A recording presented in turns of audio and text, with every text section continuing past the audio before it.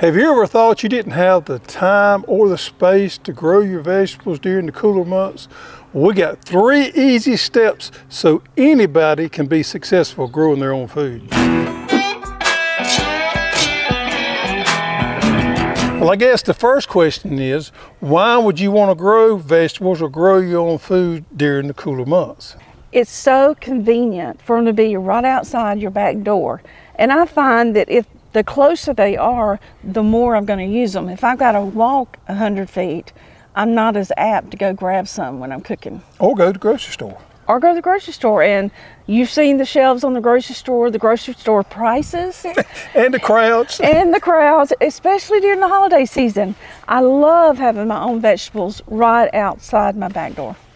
You know, I guess another reason is the insect pressure is not near as active in the cooler months as it is in the spring and summer. These collards right here, we've not treated the first time. No wormholes, no insect damage at all.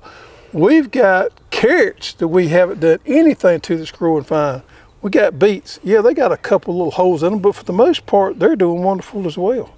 And onions.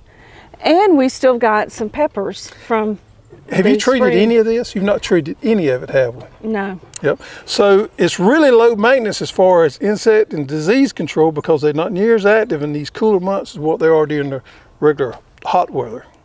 And believe it or not, it can be cost effective if it's done in the right way. We hear people complain all the time about how much it costs to garden. Well, it can be very expensive, but if you do things in the right way and have the right outlook and plan ahead a little bit, it can really be cost effective growing your own vegetables in your backyard. Now, one thing is containers. Now, if you've got containers, by all means, use what containers you got. But if you don't have containers, we love these root pouches right here. And these things aren't very expensive at all, and they'll last for years. And you know what else? When you get through with them, just fold them up and put them out of the way when you don't need them. And if you use a good potting soil, you can reuse that potting soil over and over again. Of course, you don't want to plant the same thing back to back in the same family. You want to practice pretty good crop rotation there. But you can recharge, as we say, this potting soil right here in these containers and use them over and over again. So you got a fixed cost of your container, your root pouch, and your potting soil. And the only thing that you have to buy every time is going to be some organic fertilizer and maybe some compost in your seeds or your plants, and that's it. And that's a very small cost compared to what you're going to get. I think last year I had some calendula in this. I had some potatoes. Then I had, it was another greenery, and now I've had collards. So you can grow 2 or 3 things in one season and just continually rotate. Yep, same potting soil. Same potting soil. I just added more fertilizer, and I use the worm composting because I have it. And actually, these collards have not had any additional fertilizer. Okay, so let's go over the steps that it would take for somebody to grow their own food and it be easy. First of all, pick the right container. Like we said, if you've got containers laying around, these hard containers such as this right here, or some big pots. Big flower pots. All means, use them. Use what you got. If you don't, consider the root pouches. Now with the root pouches, you need to pick the right size for what you're trying to do. Right. Now you like to use these 45 gallons and these 100 gallons. Yeah, so this is 100 gallon. The onions is 100 gallon. The beets is 15. And the carrots is 45. So it just depends on what I'm planting. Now these collards are planted really thick, but I personally like the smaller leaves, so I intentionally planted them that thick. Yeah, and the thing about the root pouches that I didn't understand way back is these things breathe, and that's a little bit different than a hard container. And we've noticed things seem to grow better in these pouches because they can actually breathe and have that oxygen carbon dioxide exchange a lot better. Right, they breathe better, they have less weed pressure. I found that it requires less water. And one of the main things, we've got a cold spell coming up. And these smaller ones, the 15 and the 45, have handles on them, so you can just get you a partner and bring it in out of the weather until it passes, and then bring it back outside. So I would say those are my favorite. So if you're planting something that is going to be bit back by the frost or hurt by the cold weather, you definitely would want to get a size with the handles on it. Step number 2 is use a good potting soil or pot medium. Now, I prefer to use a peat-based pot medium for growing vegetables. Now, if I'm growing ornamentals, you know, a bark-based pot medium is fine, works wonderful. But on these annuals, peat-based makes more sense to me. It makes it better. It's a little denser, it holds moisture a little bit better, and it's a little softer. It's just easier for those plants to catch a hold in and to flourish in. Now this one right here is Pro Mix. There's several different brands out there that will work. This is Pro Mix is what I got, Sun Grow. There's one called Behringer. Any of your big nurseries has probably got this for sale.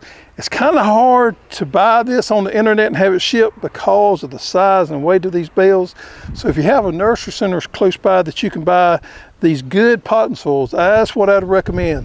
And you know what? You can reuse it over and over again like we talked about.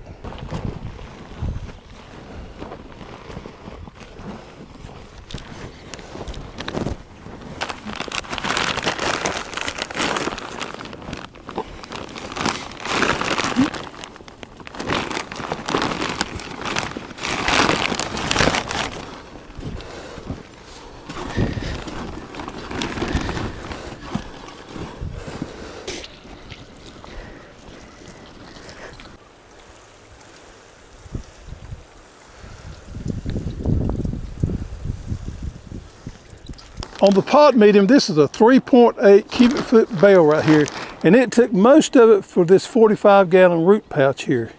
It's according to where you buy it at. Normally speaking, that bale runs anywhere from $35 to $40 at your local garden center. Now most of these pot mediums, as this Pro Mix here, are sterile. That means they're free of pathogens, which is a good thing, where we don't have any diseases, but they're also free of weed seed. But we have to recharge that soil and get those microbes working again. And we want to do that by adding some good compost. Now we bought some compost. We've had it there for a while. Or Mama Hoss here has a worm bed. A lot of times she gets worm compost. Either one will work. You just got to get that soil recharged. And we do that by adding compost, and then we're going to add our complete organic fertilizer. And we're going to add our organic fertilizer. This is a composted chicken manure. We're going to add about a cup. Just kind of sprinkle it in there. We're going to mix it up real well. And what's good about this is it's not instant, but it releases slowly over time. Yeah, it has a long chain to it that can actually be slow release. So it's going to release throughout the growing season of the plant. Now, normally speaking, I would like to add the compost and the complete organic fertilizer a week to 10 days before planting to get that soil energized and get those microbes working. But if you get in a pinch, you could do it right there at planting. But the idea is to get this soil alive and get it working. So to plant carrots, one thing you need to do is get that soil moisture up before you plant. So I'll get this good and wet and let it drain a little bit. Mix it up a little bit there with your hand. For carrots, it's really important that they stay wet during germination. So you're going to want to water these according to what your outside temperature is, 1, maybe 2 times a day.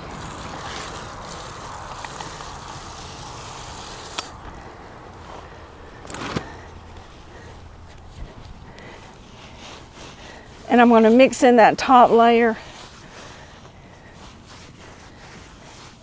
And then ever so slightly, I'm just going to make me a line with my finger.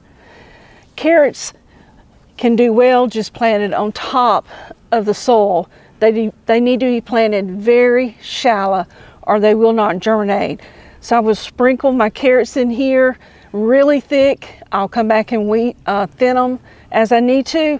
And once they're planted, I'll just simply pat that row down and then really baby them the first 7 days until I see them germinate.